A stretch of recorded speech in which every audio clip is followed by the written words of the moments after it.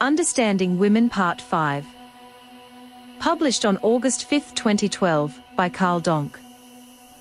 Almost a year ago, I wrote the first part of this article series on understanding women.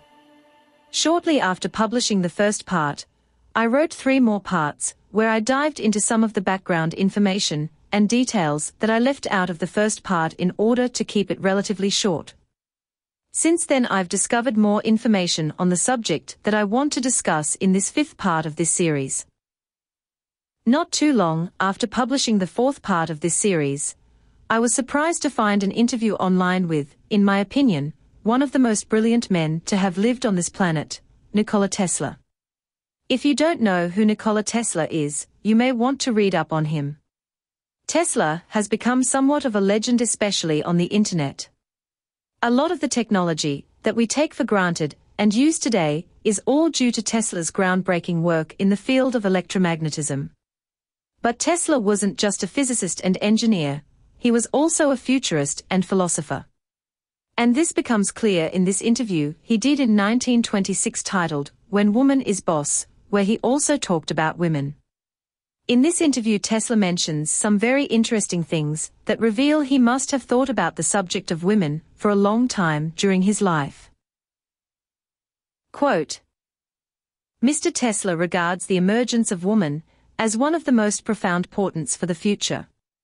It is clear to any trained observer, he says, and even to the sociologically untrained, that a new attitude toward sex discrimination has come over the world through the centuries, receiving an abrupt stimulus just before and after the World War. This struggle of the human female toward sex equality will end in a new sex order, with the female as superior. The modern woman, who anticipates in merely superficial phenomena the advancement of her sex, is but a surface symptom of something deeper and more potent fermenting in the bosom of the race. It is not in the shallow physical imitation of men that women will assert first their equality and later their superiority, but in the awakening of the intellect of women. Through countless generations, from the very beginning, the social subservience of women resulted naturally in the partial atrophy, or at least the hereditary suspension of mental qualities, which we now know the female sex to be endowed with no less than men. The queen is the center of life. But the female mind has demonstrated a capacity for all the mental acquirements and achievements of men, and as generations ensue that capacity will be expanded, the average woman will be as well educated as the average man, and then better educated, for the dormant faculties of her brain will be stimulated to an activity that will be all the more intense and powerful because of centuries of repose.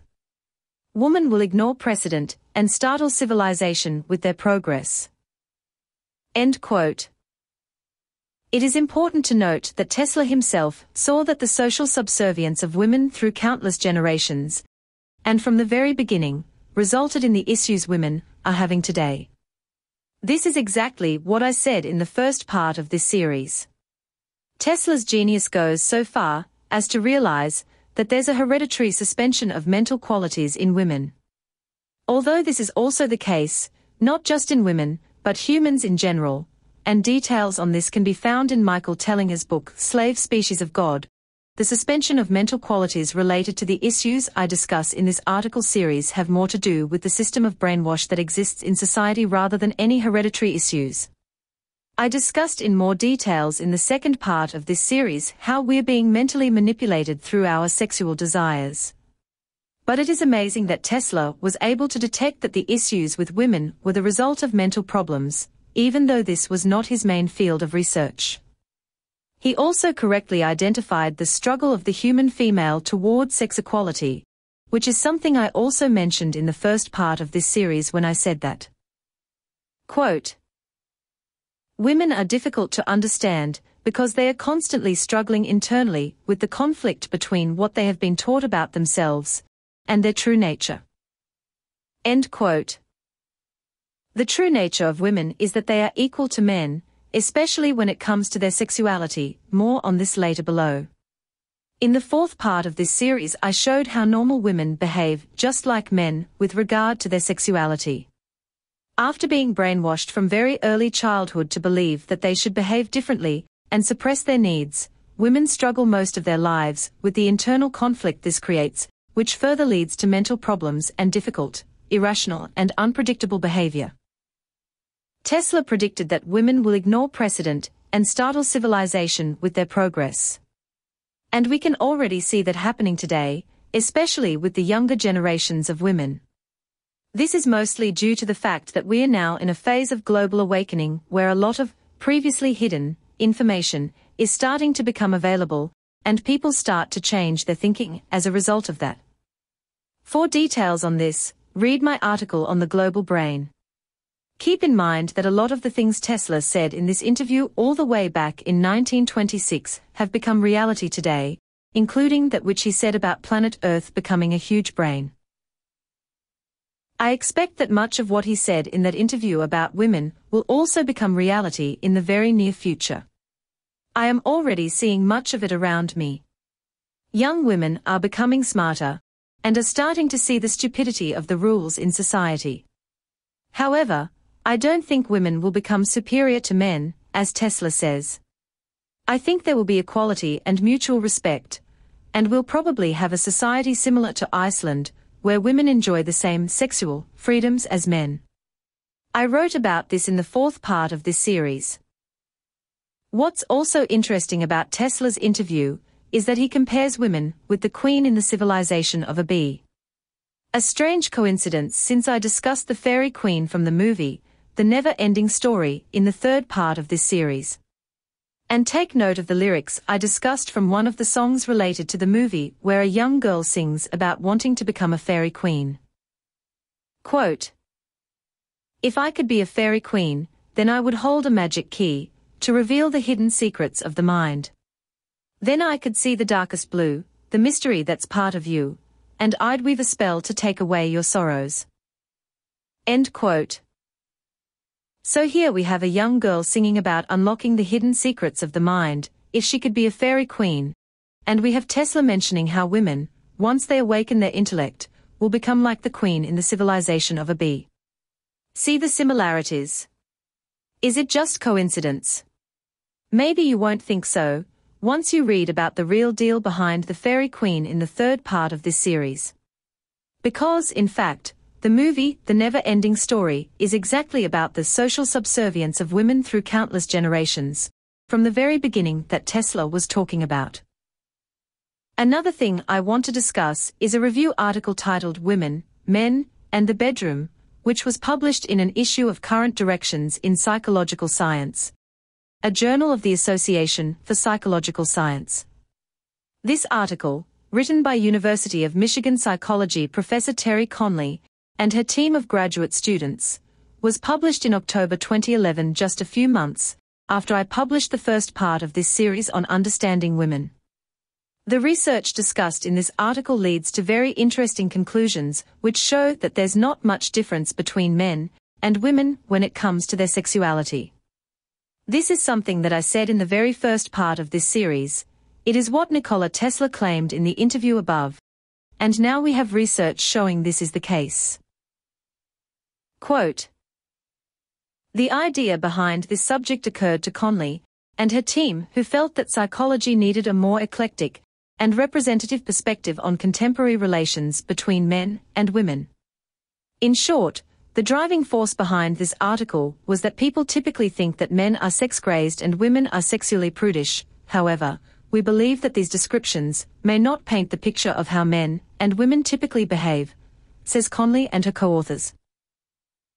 After reviewing the various literatures, Conley and her co-authors arrived at several conclusions regarding gender differences in sexuality, which demonstrated that none of the original assumptions people have had about how men and women engage in sex, think about sex and desire sex are not as compelling and well-founded as previously believed. We expect people to be surprised by the small or, in some places, completely absent gender differences, says Conley and her co-authors. End quote. What Conley and her team did is that they also considered the influence that society has on people's thoughts and decisions. And this is very important. I mentioned this in the 4th part of this series. Quote, "Now, You may say that many studies that have been done recently show that men have a greater sex drive than women. For example, in a talk by Professor Roy F. Baumeister, he says, "Look at research on the sex drive. Men and women may have about equal ability in sex, whatever that means, but there are big differences as to motivation, which gender thinks about sex all the time, wants it more often, wants more different partners, risks more for sex, masturbates more, leaps at every opportunity, and so on." Our survey of published research found that pretty much every measure and every study showed higher sex drive in men. It's official, men are hornier than women. This is a difference in motivation. And this is true. But would this still be true today if the system of brainwash and sexual repression that targets women had not been in place for thousands of years now? I think you know the answer to that question yourself. As I have discussed in the first part of this series, society still forces and brainwashes women into repressing their sexual desires, leading to all kinds of psychological issues, which makes women difficult to understand and difficult to live with. If you put a system into place that makes women repress their sexual desires for thousands of years, then of course, if you're going to do a survey today, you'll find that women have less sexual desire than men. Any survey about sex drive done today is essentially flawed because it doesn't take this female sexual repression that is built into society into account. It has had a lot of impact on women. It's like teaching kids in school that 1 + 1 = 3, and then a survey finding out 30 years later that most people think that 1 + 1 = 3. End quote.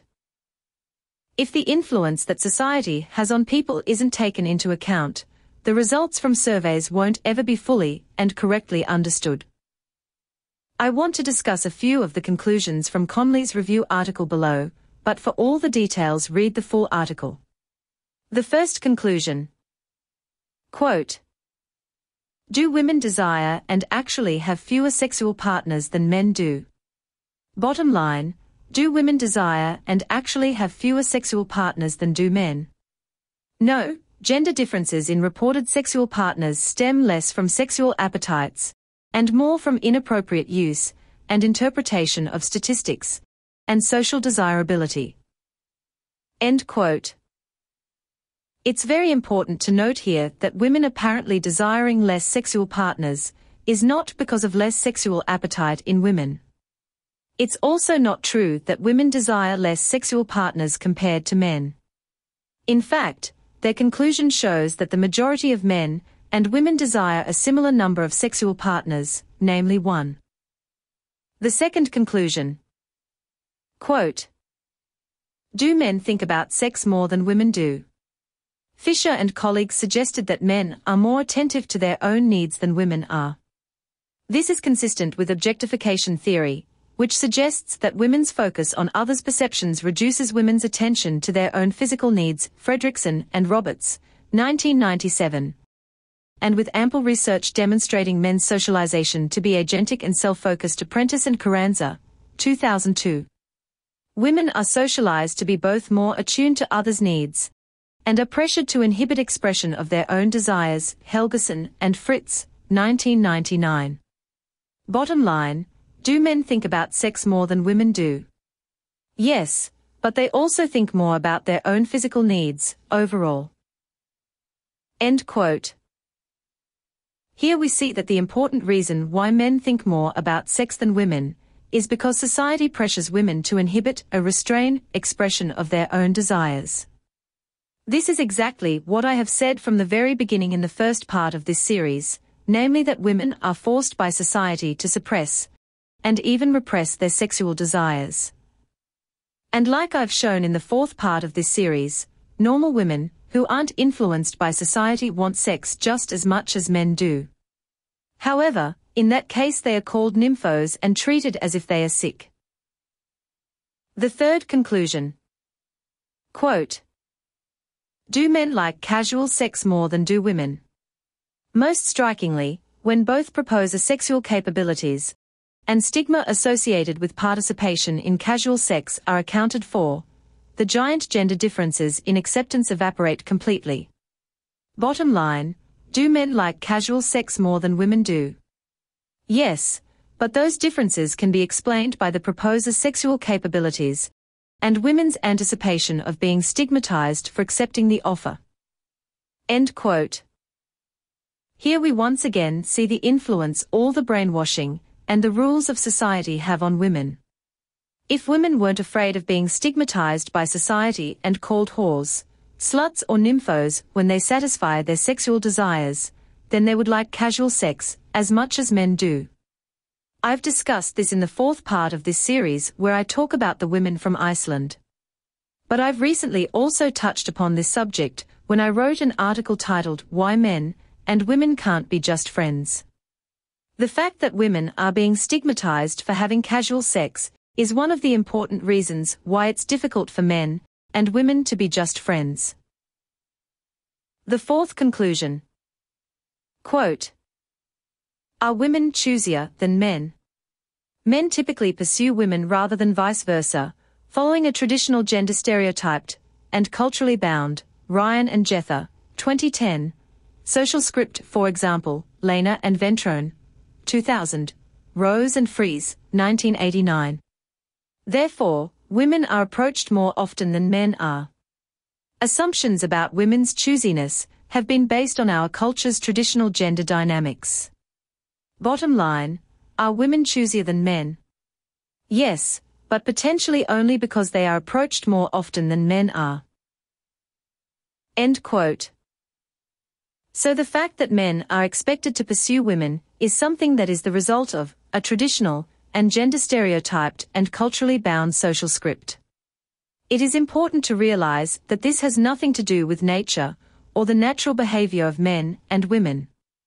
In fact, in the fourth part of this series I discussed the situation in Iceland where it's quite normal for women to pursue men.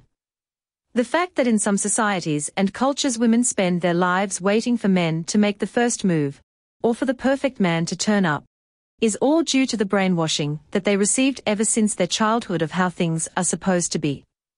These unrealistic expectations lead to all kinds of issues between men and women as discussed in the first part of this series.